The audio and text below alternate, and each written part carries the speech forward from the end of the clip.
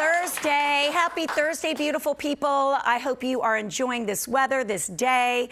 I'm actually having a great morning because I'm still riding high from emceeing just a really special event.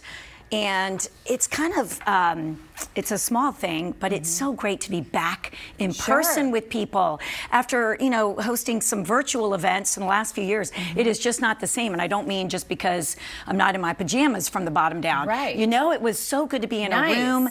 And it was at White Oak Kitchen and Cocktails, and the event was for Gateway Center, which is a homeless shelter located in downtown Atlanta.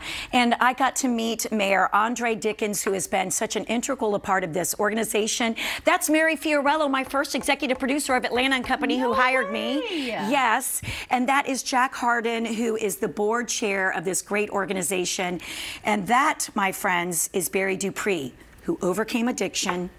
And he was just so incredible. He was in a video of talking of how Gateway helped him so much, helped him thrive. And it was really cute. Members of Gateway, their staff were walking up and hugging him. And he was like, this is Jonathan. Jonathan saved my life. This is Amanda. Amanda saved my life. If you have some spare change or any little bit and you're looking to give, Gateway helps 7,000 individuals a year. Wow. And I'm not just taking them off the streets, but also helping them find sustainable housing, of course, job training, not to mention what they do for kids. You know, it's just such an incredible organization. And we know that this is a big problem around the country, especially here. I mean, so anyway, I was so proud to MC it, and we had a great night.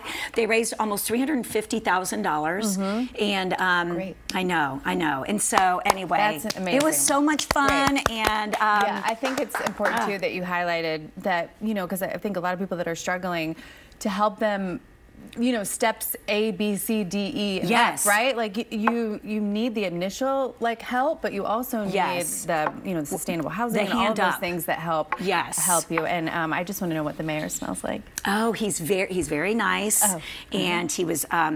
Well, he's handsome. He's very handsome. Very tall. And he's very tall. Very tall, very handsome. And he was so, of course, everybody gathered around. But he has been a part of this for years. And it's Jack Harden, the board chair, was saying that in 2018, he was listening to him speak, and he was like, that guy should run for mayor. Oh, sure enough, wow. He did, and he won.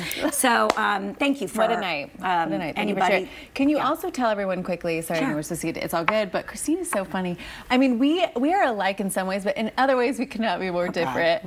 What did I do now? No, I'm laughing that last night she just sat down with two other people, and now they're best friends, and they exchanged phones. They took her home. They did. I mean, she makes friends. I mean, it is such a skill. Oh my gosh, that my I'm new so friends. envious of, because you just make friends with everyone. It's so well, I was getting food at the very end of the night, and then September came on by Earth, Wind & Fire, so I started dancing, and these people saw me dance, and they said, do you want to sit at our table? And I was not very chatty.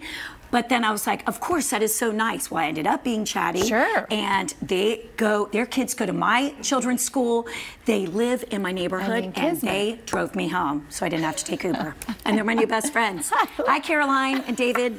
Caroline and David. I know. It's so fun. And she's British, and we were talking about losing the Queen. And anyway, thank you, Kara. But now get to some good stories. Did you not break into a British accent? Because sometimes when you're around people that have an accent, it's very hard. No, Kara, I would never, because I just can't do it. You can. That's just me. Do it. Do your Cockney. No, I won't. I'll get started there on the first story today. Because it's about an APS bus driver. I know. And we love our bus drivers. Shout out to Miss White. Cheryl Preheim actually told this story in a beautiful way. I suggest you go to 11alive.com and search out this story, because it's just, she's a phenomenal writer. She is.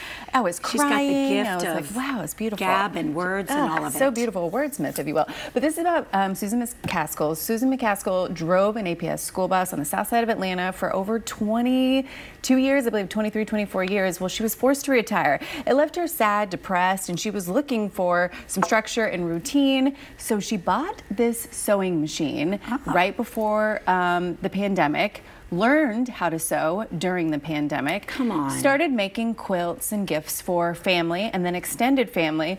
And then she started thinking about those bus babies that she called her own and that she loved so much. One of those bus babies was Libby. You see right there. She drove Libby from kindergarten to 5th grade. Libby says she loved Miss McCaskill too, that she treated her like their own and she loved seeing her every day. Look at that. Libby just went to the University of Michigan and got a special care package on her way from you-know-who, the lovely Miss McCaskill. Miss McCaskill. Can you believe? Okay, first of all, I can't What? believe that she learned how to sew. The only thing I did was make banana bread for my family. Sure. And, Well, you know, and that's well, nice. not really. But, and to do something that, you know, she's so thoughtful So and thoughtful. wanting to remember her little, what'd you call them, bus babies? Yes. I love that. I love that so much. And she said, you know, it brings her so much joy to give, and she's going to keep doing that. So we salute you and thank you for all the time you put in at APS. Yes, we love that.